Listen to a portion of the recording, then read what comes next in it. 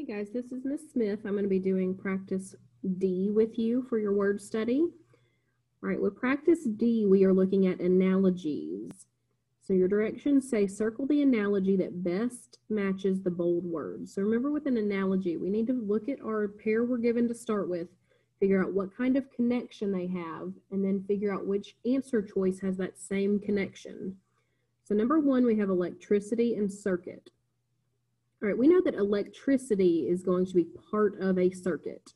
So if we look at our choices here, the only one that really makes sense is going to be choice A. Wheels are part of a bicycle.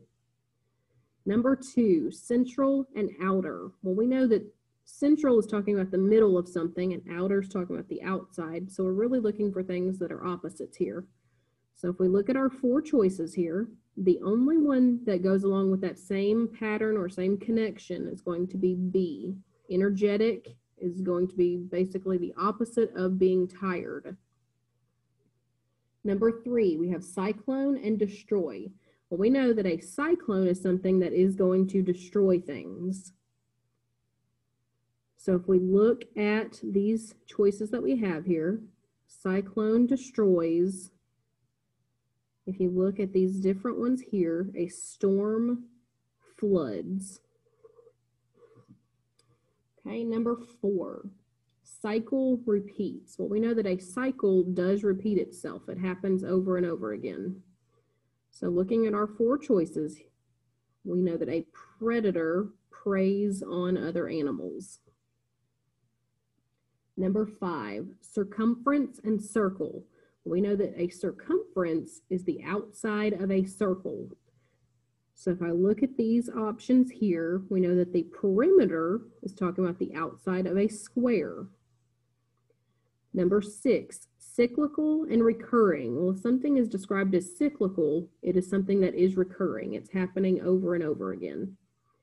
So we want words that are going to be similar here.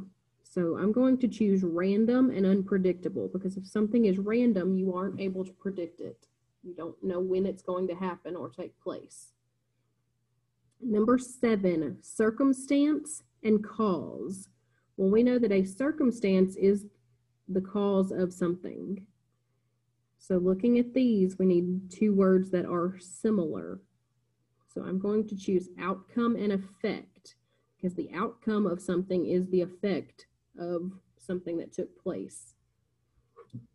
Number eight, circumvent and verb. All right, with this one, I know that circumvent is a verb. So I'm looking for a word and then it's part of speech. So the only one here that would make sense is going to be storm, and that is a noun. Number nine, eccentric and likeness. All right, well, we know that these are opposites, because if something is eccentric, it's not going to be like other things. It's going to be unique. So if I look at my four choices that I'm given, I'm going to go with generous and greed, because if someone is generous, that's the opposite of someone who is greedy. And number 10, concentric and center. All right, so if I am looking at these different choices here, the only one that follows the same pattern of concentric things starting at the same center would be siblings and parents, because siblings have the same parents.